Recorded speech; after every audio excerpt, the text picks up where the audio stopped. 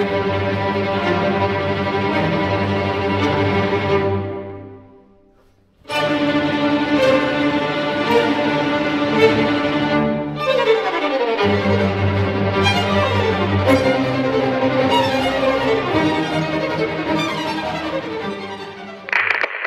you're a foodie, it's hard to miss the name Sancho.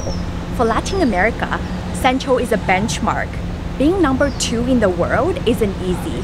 You constantly have to be innovative and push your boundaries. What Sancho attracts me the most is the menu, coming from a diverse Peruvian ecosystem and spiced up by both Chef Martinez and his wife Pia's culinary flair. In the next few hours, we'll be eating food from different altitudes, either from under the sea or up in the 3,000-meter mountain.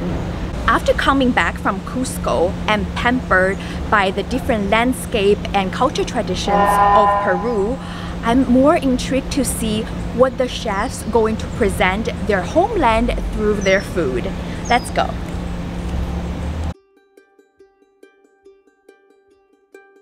This is the first bite from Red Rocks, which is made of seaweed called sargassum. It's slightly sour, which is a perfect aperitif to refresh your taste bud. The clam has a slight sweetness from the sea. The taste reminds me of ceviche, and the cream really offsets its sourness. The third one from the combo is my favorite. The flavor is complex and rich with a perfect balance of everything you get from a crab. The second dish explodes with textures and flavors, as the sweet potato enhances the natural taste of the scallops, while the Peruvian fruit tambo adds a tint of exotic into the dish. The third dish showcases 3 distinct varieties of corn. The cornbread was crispy and soft textures. The dipping sauce is rich and indulgent, satisfying all my cravings. Then a savory corn cake offers a denser bite. Now it's potatoes' turn. There are 3,000 types of potatoes in Peru. Can you imagine? The dish proved me how humble potatoes can embody so many flavors and textures. Honestly, mind-blowing. We go back to seafood again. The perfectly cooked fish complemented by raw razor clam on top. The vongole broth though was a bit salty for my personal preferences. Then followed by arapaima fish. It's a bit heartier, almost resembling meat in its texture and flavor. The leaf adds a refreshing herbal twist, just like icing on the cake. The foam was from a unique seaweed, was so intriguing.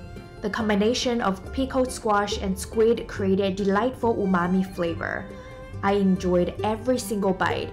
However, I found the sea urchin to be slightly overpowering. The green strings on top turned out to be another type of seaweed, adding a unique element to the dish. The octopus was perfectly cooked, tender, and pleasantly sweet. However, the overall dish leaned slightly towards the sour side of my taste.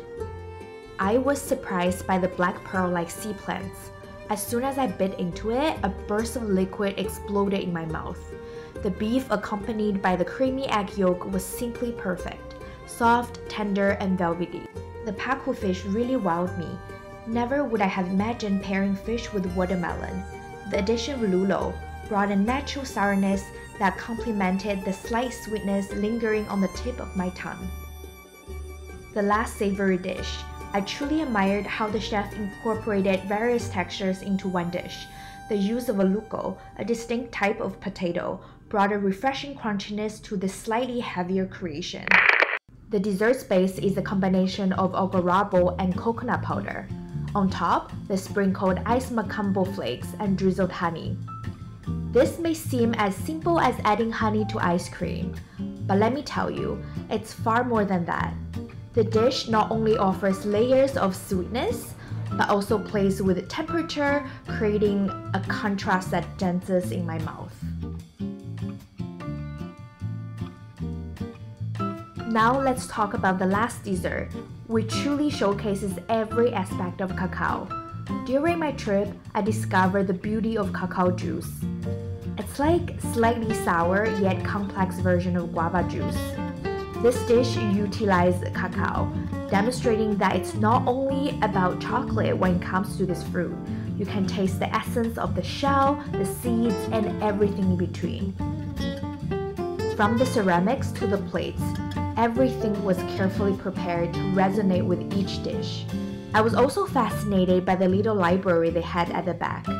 It was an incredible lens through which to explore and to learn about Peru. On the second floor, you find another restaurant called Koye, opened by Chef Pia, who is the wife of Chef Virgilio. It's like a dream come true, having two amazing restaurants in one location, especially when shared with the people you love. How would I describe this experience? I would say Central is worth my time and effort coming all the way to Lima just for the restaurant. I felt like every single dish were phenomenal. Like everything was so into detail, just from the show plate to the cutleries. I felt like the chef put so much heart and his soul into the restaurant, and if I have to rate for this restaurant, it would be like 11 out of 10. It was definitely a perfect ending for my trip in Lima, Peru. I was a bit disappointed from the previous experience in Lima, but Central definitely lightened up the whole trip. And thank you for watching. I'll see you guys in the next one. Bye!